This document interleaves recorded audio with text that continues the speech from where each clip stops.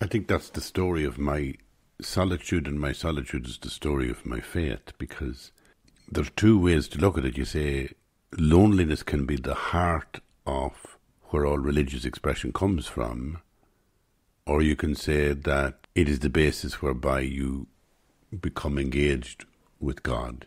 God is just everywhere, and yet it is within and it is in silence that you experience God. And that's about it. It's, silence, they say, is the language of God. And this is Good Friday, so it's probably a really good day to talk about God, or the absence of God, the emptiness of the world without God, which is also what Good Friday is about. And the way I was going to go into this was, I have a reflection, or a memory rather, from way back in 2011, that's about 12 years ago. And I'll share that with you, and then that'll lead me on to a few meditations and reflections on the whole thing of Good Friday.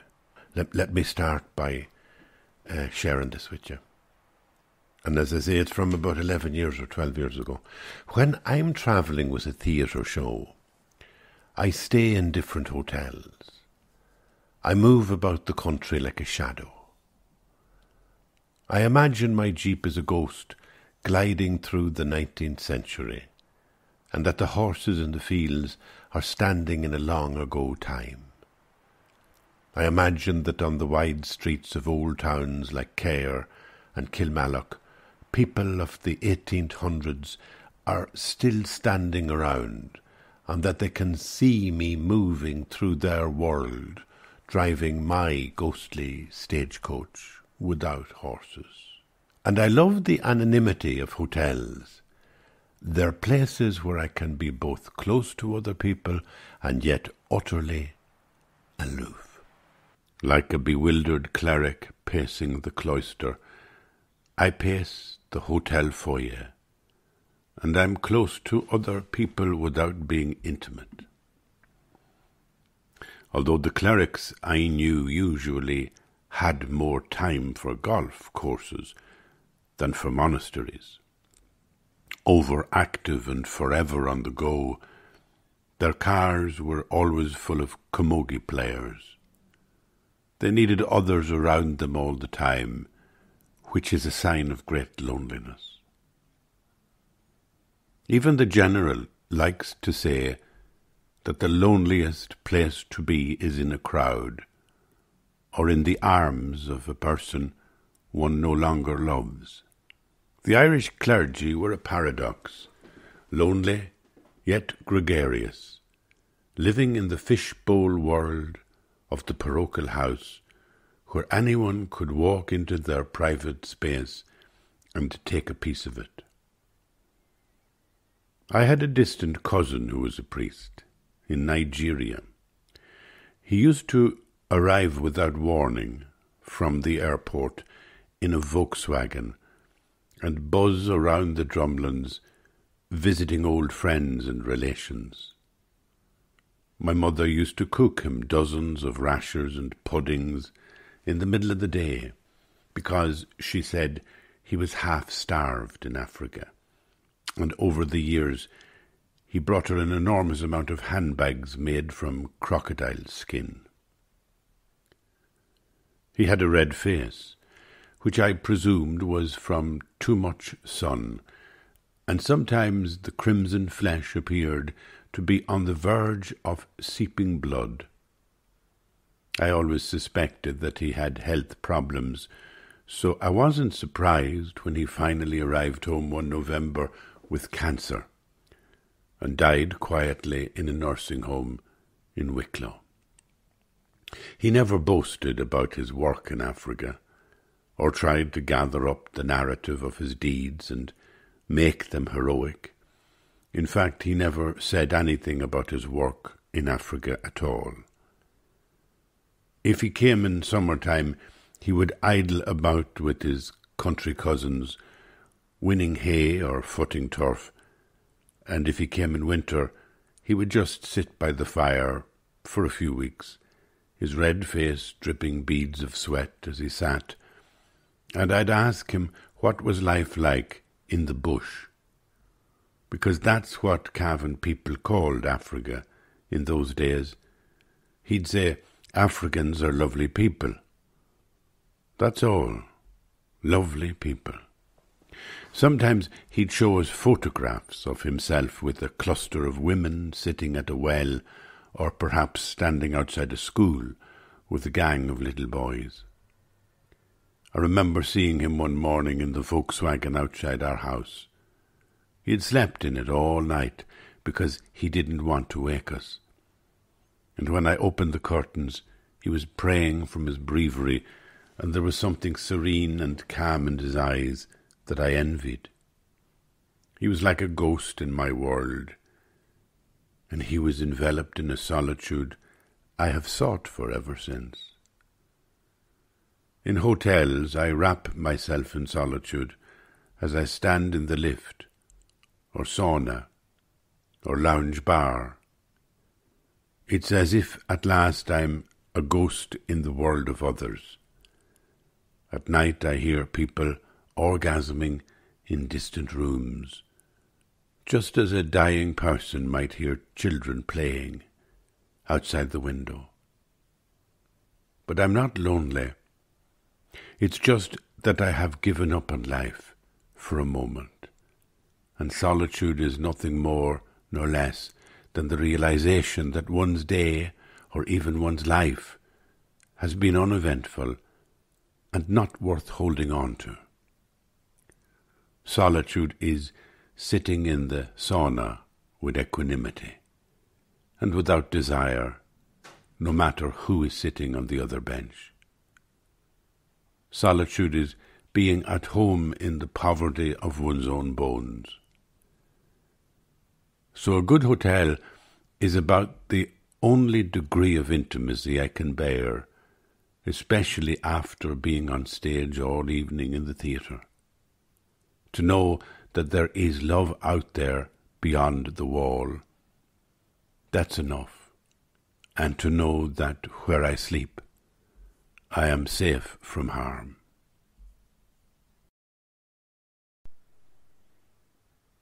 I don't think it's something I'm ashamed of when I say I experience loneliness. I'm lonely now. Maybe you're lonely.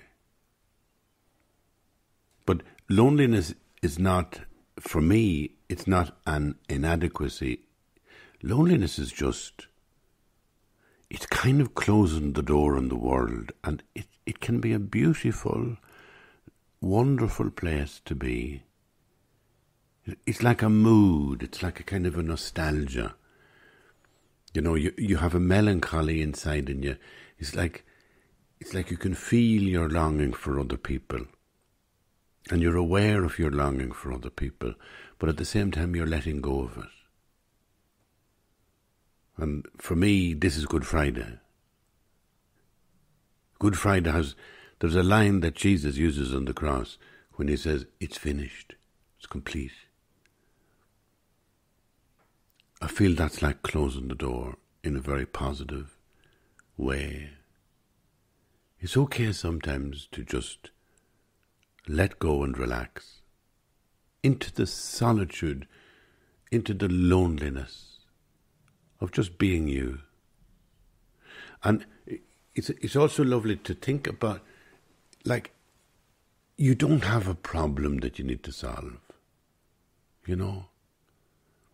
All the time in life I feel there's this enigma called me, Michael, and I'm constantly trying to solve it. When I write, or when I do work, or when I get a job, or when I do a show, or when I'm touring, everything is about trying to solve this enigma. When I eat, I try to eat well. When I drink, I try to drink less. When everything is always trying to push forward this problem towards a solution. The problem of me. And there's a way where you're not a problem, and recognizing that there's no problematic thing about you. You're just here.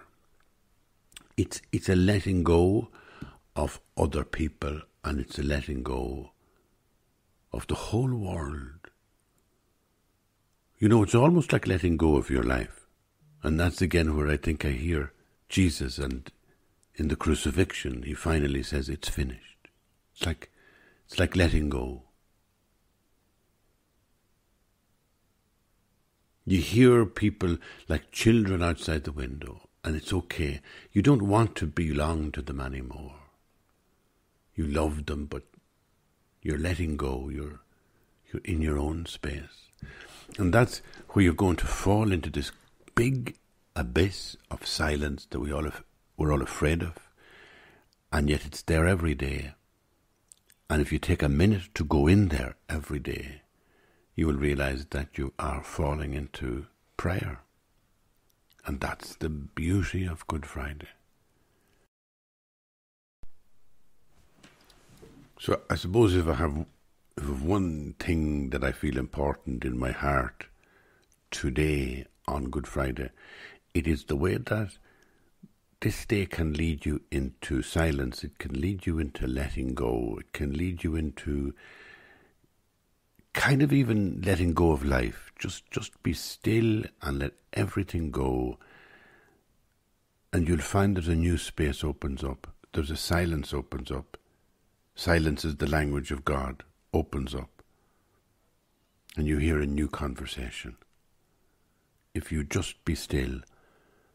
One of the Psalms says, like, be still and know that I am God. Be still. And somewhere else it says, speak, Lord, your servant is listening. It doesn't say, listen, Lord, your servant is speaking. It says, speak, Lord, your servant is listening. And that listening, for me, that's today, that's Good Friday. Is that sense of, if you can just let go of your work and your relationships and all the complexity of the life around you, and if you can find 20 minutes or an hour where you say to yourself, there is no problem. Your life is not a problem to be solved.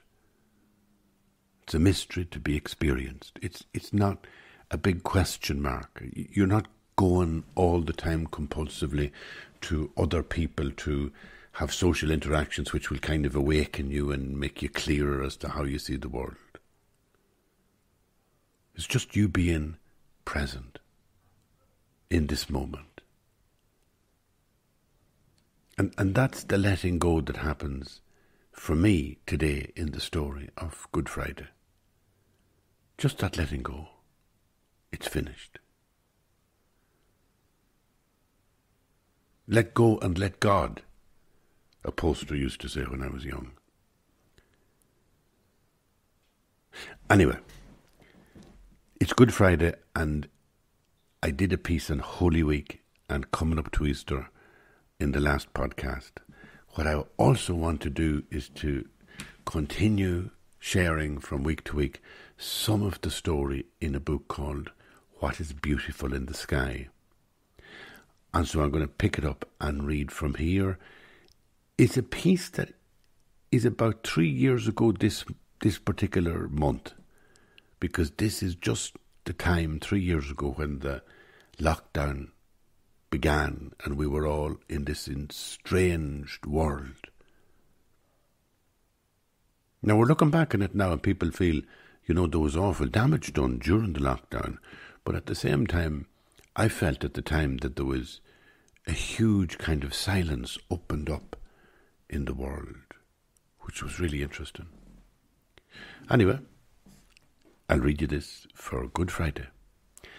In the spring of 2020, I went through old hard drives, photographs and letters from the dead, and shivered at the person I had become and the person I was before the virus. It seems like I'm never who I think I am, even then or now. The footprints I make on the earth always turn out to be the footprints of a stranger. Sometimes I wake in the morning and my beloved is still asleep. I rise and walk about the house and then around the garden, trying to enter another day in lockdown without screaming. I go to the kitchen and check the time. The clock says 6 a.m. I sit at the table and accidentally squash my reading glasses under my arse. The day is off to a bad start, and I'm stressed. But I won't let the virus win, I whisper, nor will I allow the lockdown to depress me.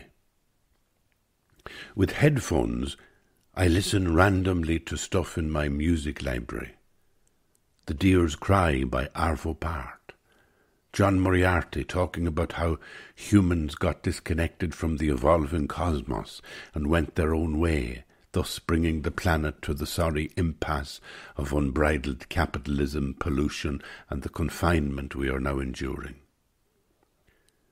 I put coffee in the pot and leave it on the hot ring until the water bursts up at the funnel and I harvest a tidy little cup of tar-like liquid. Sometimes I take this coffee to my studio to meditate or pray. But there are other mornings when my faith doesn't survive the night, and being mindful is like trying to hold smoke in a saucer.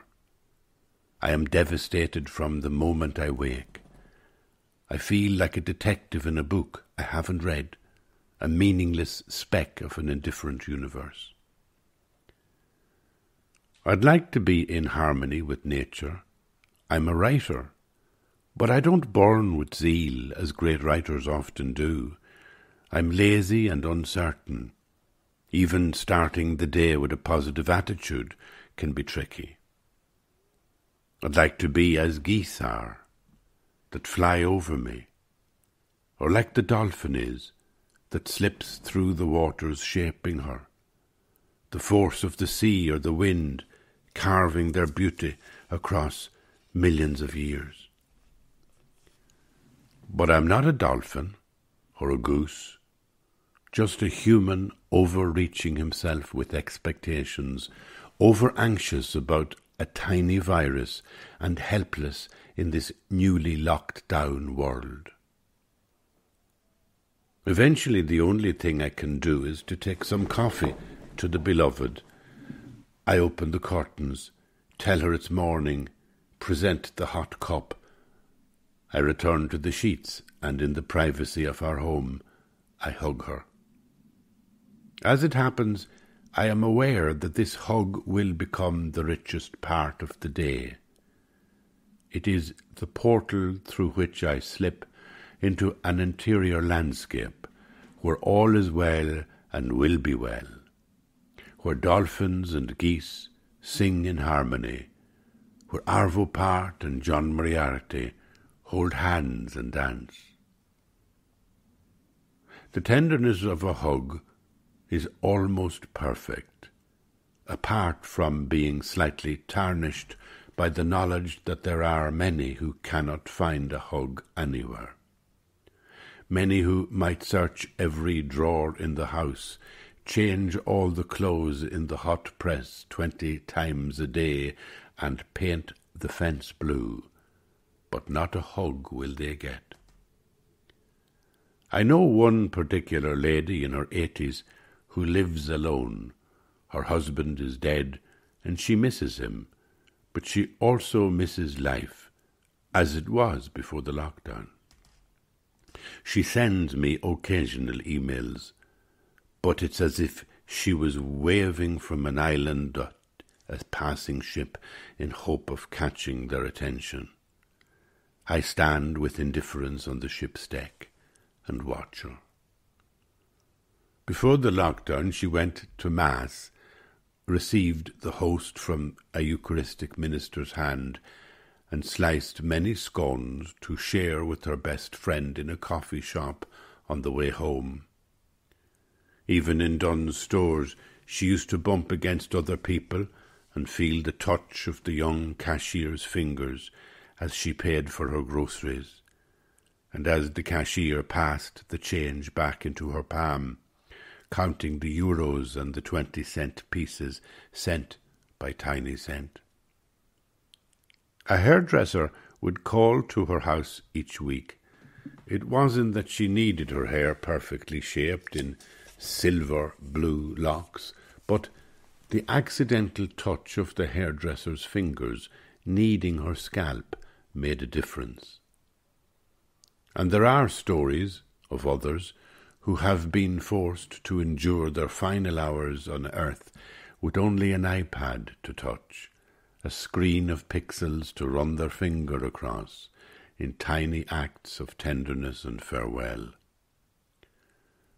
One evening, I made a shrine for an artist who died. I sat on the patio with candles and black and white images of her, thinking about how we will all cross the same river eventually, and praying that the angels would lead her into paradise. One morning I stood for ages at the window, staring out at the desolate fields and the deserted road. Days regularly passed like that during lockdown as I moved about in a private universe, and the beloved beside me moved in hers. Then some accident required we pay each other attention for a moment. "What are you doing?" the beloved asked. But I couldn't tell. I felt like a dazed rabbit that had been hit by a tractor and just managed to get home to his burrow. "And why are you wearing that peaked cap in the kitchen?" she wondered. The fact was that my peaked cap had begun to stick to my head. It happens to a man when he turns 65. A mysterious glue of psychic attachment prevents the cap from coming off, even when he's eating his dinner. Some men are stuck to their caps for so long that if they took them off, nobody would recognize them. "Take it off," the beloved said one morning, suddenly exasperated. "Take what off?" I wondered, thinking she might have sex on her mind, but she only meant the cap. In the lockdown, I feel a ruination I never imagined, deeper than depression or physical burnout, because this is ontological. And even though I have lost nobody directly to the disease itself, it's strange how anxiety created by the virus overwhelms me, and I brood more and more about people long ago gone to death. Giants of love and wisdom who would have been consoling to speak with on the phone or on a Zoom meeting if they were alive.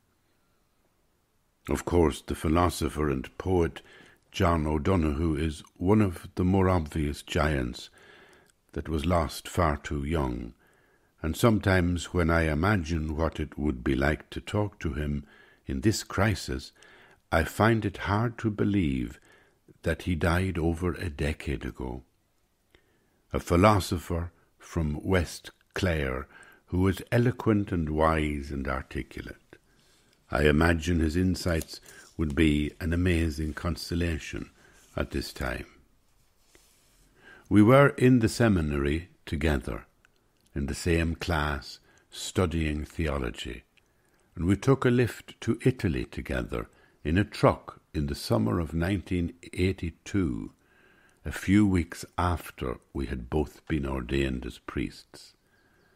We went over the top of the Alps and stopped at an old church near Montcenis, where a caretaker greeted us in the fog and snow and brought us into the ancient monastery. There we saw a splendid altar on which stood 2 majestic candlesticks. The caretaker said that Napoleon had come across the snowy path on one occasion and rested there.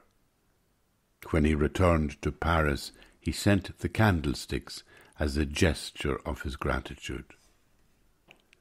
John fingered them with love, and it was the way he touched everything he came in contact with. The flowers of the Burren, the rocky fields of Connemara, and the hearts of all the people he met around the world through his writing. In Milan, we had a few drinks with the truck driver. We bade him farewell and then got a train to Venice. We stayed in a monastery where the abbot was an expert on Caravaggio, and the monks put brandy on their ice cream in the refectory every Sunday. Just before his death, in the winter of 2008, John was in New York and he went to a concert in the Lincoln Center where a violinist was playing a Tchaikovsky concerto in D. John had a single seat near the front. He was so close to the young musician that he could feel the intensity in her body as she played. She was so alive in the passionate and creative act of making music that he wept. It was the measure of how intensely John O'Donoghue loved life, and how he had continued all his days to be fired by awe and reverence and beauty. He told the story to an interviewer from National Public Radio, but by the time the interview was broadcast the following month, John had been laid to rest in the cold, damp clay of a graveyard in County Clare. His work inspires me, and his presence haunts me beautifully. But there are times in this isolation when it's hard not to imagine how better it would be if he could write this book, or if we could once again saunter across the bridge in Maynooth from the old seminary to the new campus and idle one more afternoon with a few cups of coffee and sing the praises of Tony O'Malley, Kierkegaard and John Moriarty.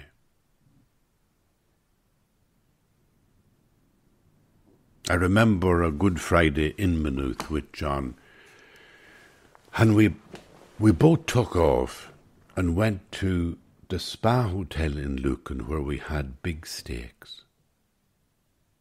And it wasn't an act of irreverence, it was an act of reverence in some sort of counterintuitive way.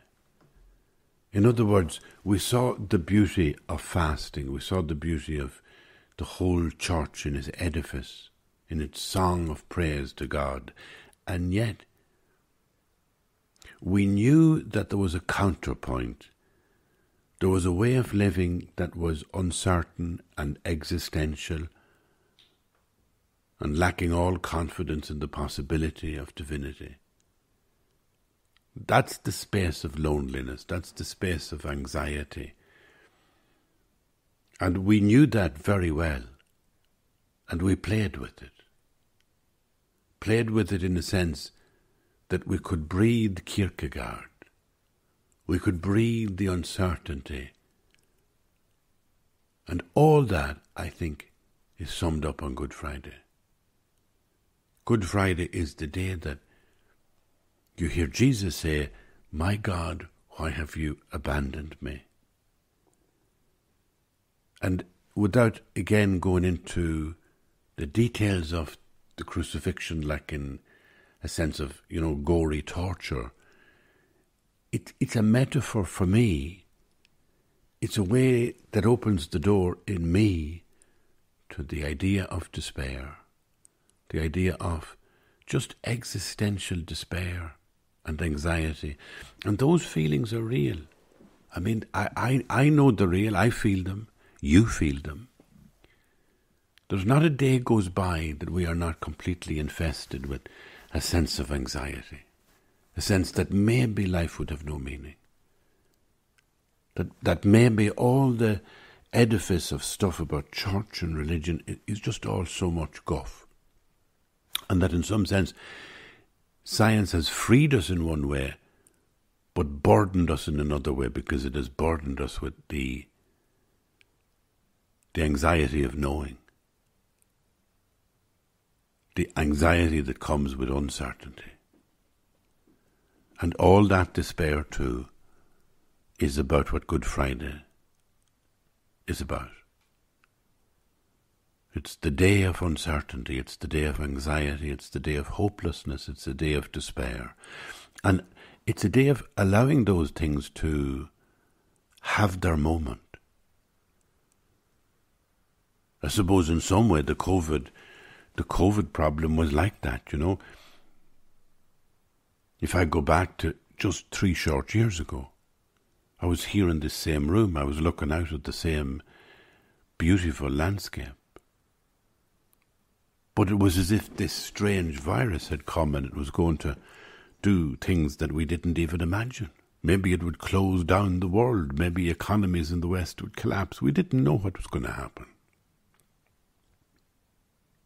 We didn't know there would ever be a vaccination. Nothing was known. I remember at the time I still had a camper van, and I remember driving to the supermarket to get the groceries, and I phoned ahead with the list of what I wanted, and the guy in the supermarket put it all together in a box, and I was there sitting in the driver's seat of the camper van, and he came to the side door and put the big box in on the floor with all the groceries. And it was like, you think we were moving some sort of, you know, radioactive substance. And we were keeping our distance, and he had a mask on and I had a mask on, and I wouldn't dare even go into the shop. When he had the groceries put into the van, the camper van, he went back into the shop, and then I phoned him in the shop and used a credit card to pay the bill. As I say, you'd imagine we were dealing with nuclear radiation or something. And then when I got home with the groceries, I used to take off all my clothes in the camper van and then come out and put different clothes on. And I would leave the old clothes in the camper van for 48 hours because, again, like thinking that the virus could have transmitted itself through the air from his clothes to my clothes in the short few seconds that I had been in his company. I was thinking that, well, after 48 hours, whatever virus activity is going on,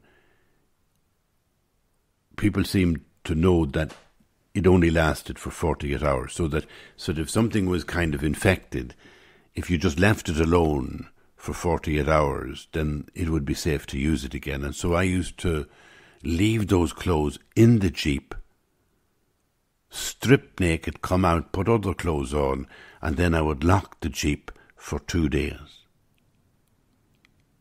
And then in 2 days' time, I used to feel, well, it's safe now. Now, that was the absurd, crazy remedies I was using, tactics to prevent myself getting COVID. I didn't want to get COVID because I was between operations. I was in that period where I wasn't well. So I definitely didn't want to be getting COVID. But the amount of tactics that were surreal and absurd that we used in the beginning is quite extraordinary to look back at them now. And that was only 3 years ago. It's like yesterday. And now it seems like it's 100 years ago. And when I talk of John O'Donoghue, and I think, my goodness, he died in the winter of 2007, 2008. It was kind of early January of 2008, as far as I remember. And that's 15 years ago. And I think, my goodness, 15 years ago. He would have been a wonderful help in that time. He'd be a wonderful person to have in a Zoom conversation. So, it's the shortness of life hits me, but on Good Friday, what really gets me is the sense of letting go. And, okay, you can look at the detail of Christ's passion, and the best place to go for me is always Julian of Norwich. Julian of Norwich meditates on the physical passion of Jesus in a way that nobody else does. And if you like that sort of detail, then she's wonderful. And she brings you through a meditation of, Jesus as a human being in deep suffering, physical suffering. I also like to think about Good Friday in a less dramatic and less gruesome way. I like to think of it as letting go. I like to think of it as that moment where, number one, it is finished. That there's some sense of completion. And it is a lovely feeling if you're working and you just stop and you take a break for a week, or if you have been working for decades and then you're retiring, or if you're working for 4 or 5 hours and then you finally decide, I'll close the laptop. It's always a wonderful feeling to stop. And it's the same with the voices that go on in your head that are always trying to tell you you should be bettering yourself, you should be improving yourself, you should be, getting on better with other people or something. And there's some way whereby we keep pushing and pushing and pushing our sense of being conscious in the world to improve it. And sometimes, there's a door opens. It's the door of letting go of everything. And it's a good door to open. And I think it opens on Good Friday. A letting go of everything. No meaning. And that's why I'm not trying to construct any profound meaning about Good Friday today, except to say its meaning is in the letting go of things. When you come to the end of life, you have to let go. And sometimes when somebody is very ill and they're close to death, they need some person that loves them deeply, who is able to say, it's time to let go of everything. And when you talk of any sort of idea of heaven that exists in Buddhism, Christianity, Islam, Judaism, it's always an intense experience of divine love that can only be experienced when you let go of the ego, of the self. When you completely let go. When you stop speaking, the silence becomes the dominant energy. And in the silence, you hear Christ, it is finished. And it's a journey towards that notion of being finished, be completed, that your life is completed, that it's not that your life is important or beautiful at the level of, the surface. It's that if you let go of that, your deeper life will blaze like the sun. And that's what's beautiful. I'll read you just another little piece, if that's okay. Just a wee quick bit to finish off on, because I don't want to leave it like that. Anyway, John O'Donoghue was never at the Joe Mooney School, a week-long festival of traditional Irish music, song and dance, held in Drumshanbo every year in the third week of July. But I think he would have loved it. Berry's tavern packed with fiddles, flutes, and a bazooka. The style was furious. Musicians with red faces sweated over their instruments like men at the hay. I recognized one tune as The Battering Ram. Then I recognized an American woman I'd met before. I said, "Let's go down the street to Monica's pub. It might be quieter." But it wasn't.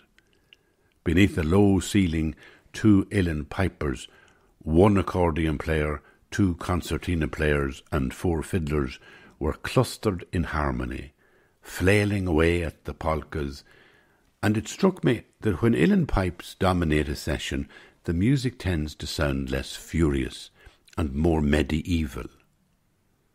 They open out a delicate baroque structure at the core of every tune. The piping in Monacas was like a soundtrack to a European banquet somewhere in the 16th century. In the afternoons, when the morning workshops were over, I would often step inside someone's house and sit at their table and shake their hand or embrace them in the kitchen without any reason apart from the fact that I hadn't seen them since yesterday. Paddy McManus, a publican on High Street and a building contractor who had done renovations on the house I was living in, sat in his armchair in the kitchen on Saturday evening, as contented as a large cat, when I stepped in unannounced, while his wife Betty fried a pan of boxty. It was the last evening of the festival. Outside the streets were quiet, and the pubs were swept and sparkling, ready for the final sessions. The world was holding its breath for the sun to set and the night to begin. 49 tutors had given classes in 12 different instruments to hundreds of musicians from across the globe, and each night the pubs hummed with a single language. I thanked Betty for the boxty and headed down High Street. The High Street in Drumshanbo has an elevated promenade that links the public houses, and humans of every gender, race and age were wandering around with instruments strapped to their backs. People shared chips and beer and sat on the wall. "We still have the photographs of you from last year," one tall German man joked with a local. "Aye," said the local, "so do the guards." A Hungarian man pinned me to the wall, telling me that the Tuatha De Danann came to Ireland in a flying ship, but could not land as the Fomorians had set up an energy field that they could not penetrate. So they had to circle 9 times before finding a breach in the energy field. "That is why they landed their boats on top of Slieveneirin," he said. "Did you know that?" "Well, it's the first I heard of it," I said, "but thanks for telling me." An American lady told me that she was in a nightclub in Basel recently, where they had bowls of condoms and earplugs on the counters. I said, "It's an education just listening to a well-travelled woman like you." "Are you American?" "I'm Irish-American," she pointed out. "Fair enough," says I. "And no doubt you feel like an exile and you long to find a home." "I guess we're always looking for home," she replied. And it's true. Every year they down tools, and every year they walk away from their desks and tune up their banjos and arrive like old fish at the top of the Shannon, because music offers them a kind of home, a refuge. They're just ordinary people, teachers, painters, plumbers, and sometimes they come from tattered lives where they no longer feel at home. But in this place they can shelter and immerse themselves in a tai chi of jig and reel as their collective psyche shifts into a different zone where they find it. They find home. "But I don't play any music," the American said. "Neither do I replied, "but I'm an evangelist for the flute, and I believe reels and jigs have a rhythm as hypnotic and calming as the chanting of Tibetan monks." And music is the real language of all Ireland.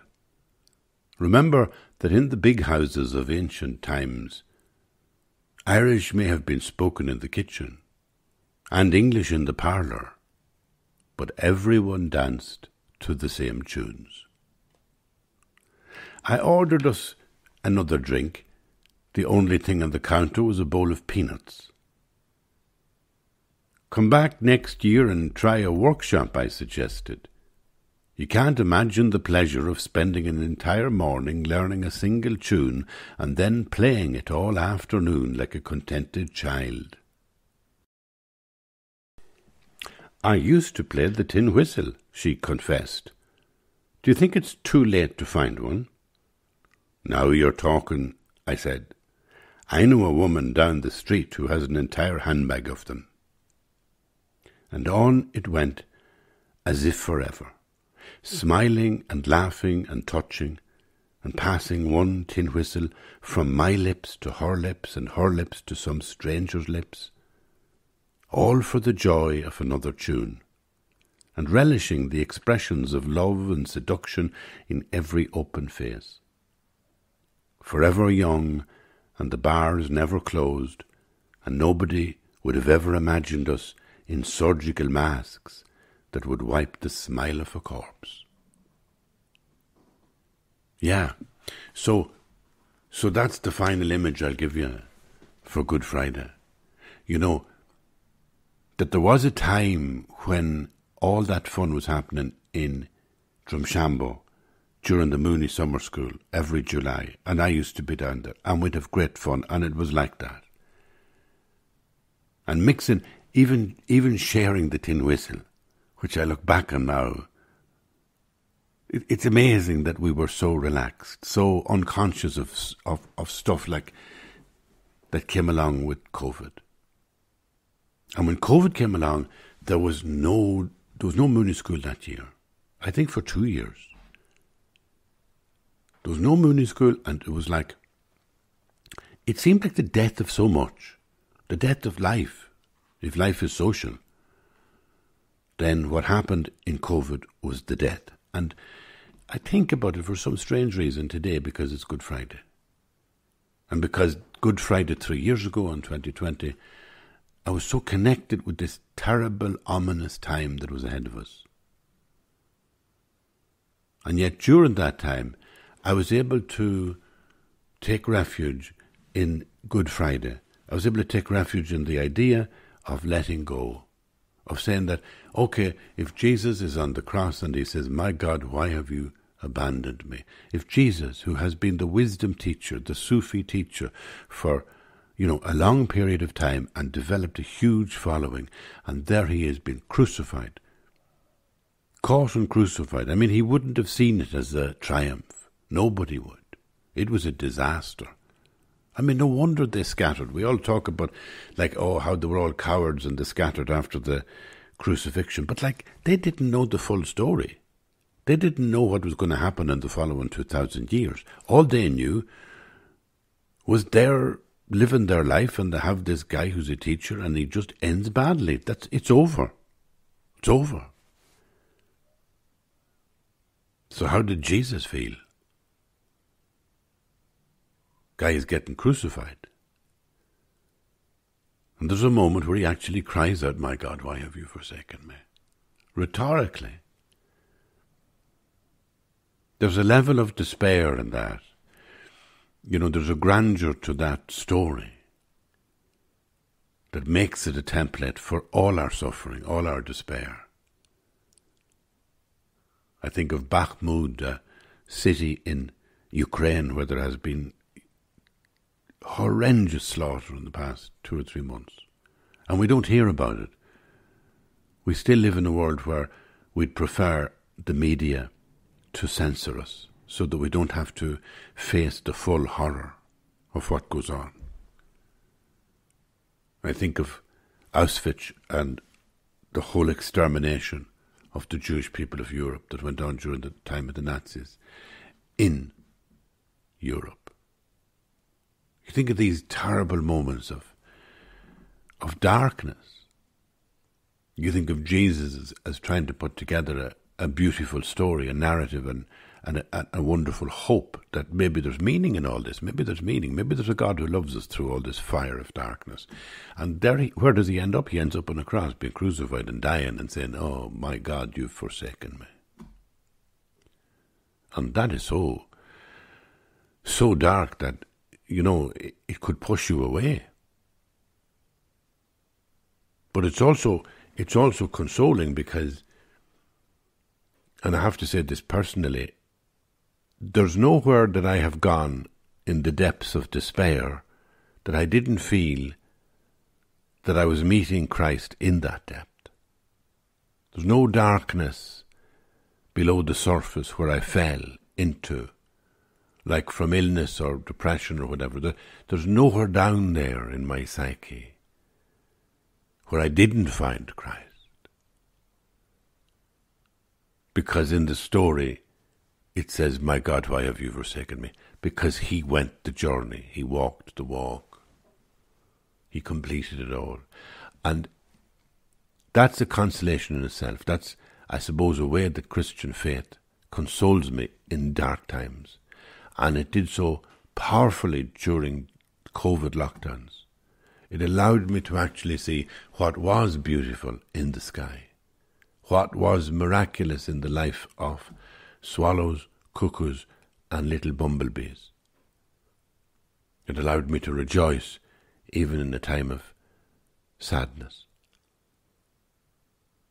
And that's all in the fact that Jesus is saying, "Why have you forsaken me, my God?"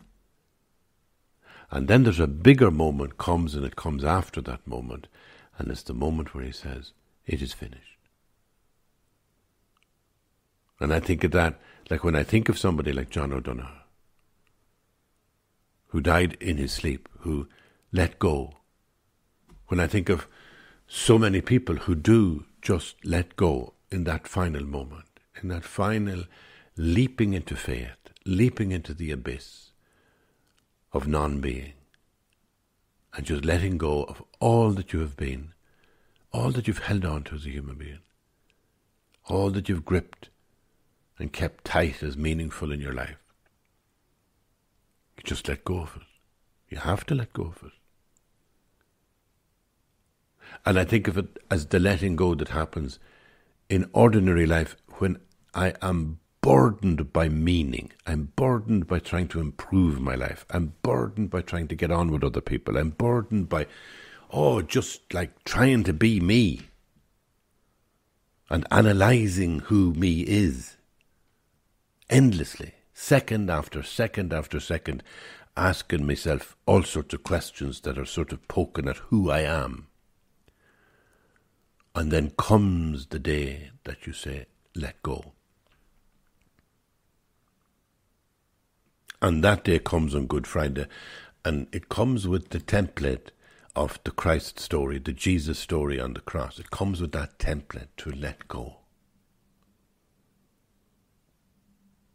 Just let go. Just let go of who you are. Let go of all your problems, like, I'm this kind of person or that kind of... Just let go of it. And be. I think that opens up a silence. It's more powerful than the ocean. So there you have it. Dear friends, can I call you friends? I hope so. And it's a joy to me to share these moments. This one has been very special because I'm just sharing just very vulnerably who I am today. And thank you for being here.